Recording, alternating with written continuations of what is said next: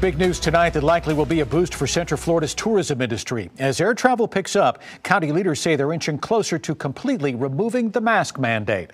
It's the last big step, and it wouldn't have any effect on visitors who still aren't totally comfortable ditching the mask. Watch 2's Amanda Dukes joined us live outside of Orlando International Airport right now with some of the details. Amanda?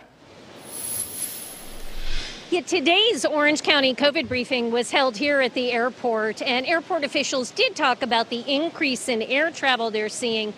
But the biggest news is that Orange County appears to be on the cusp of moving to phase 3, which would mean no mask mandate both indoors and outdoors.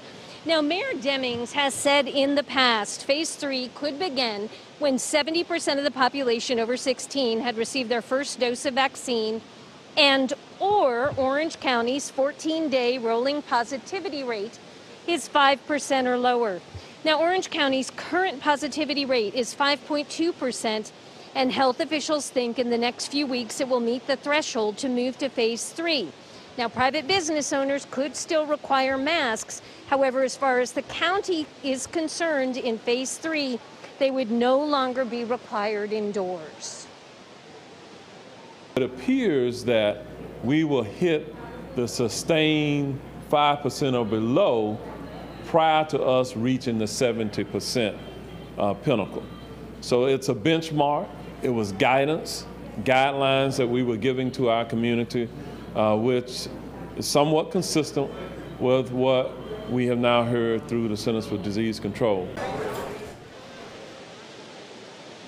Now, on the travel side of things, the CEO of Orlando International Airport said last weekend OIA saw some of its largest non-holiday crowds since the pandemic started.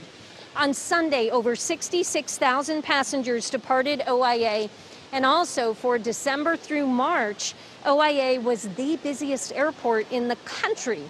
Now, as for what is coming this summer, the airport said it does expect that uptick in domestic travel to continue. However, business travel has not quite come back, and it could be much longer before international travel returns to pre-pandemic levels. Live at Orlando International Airport, Amanda Dukes, WESH 2 News.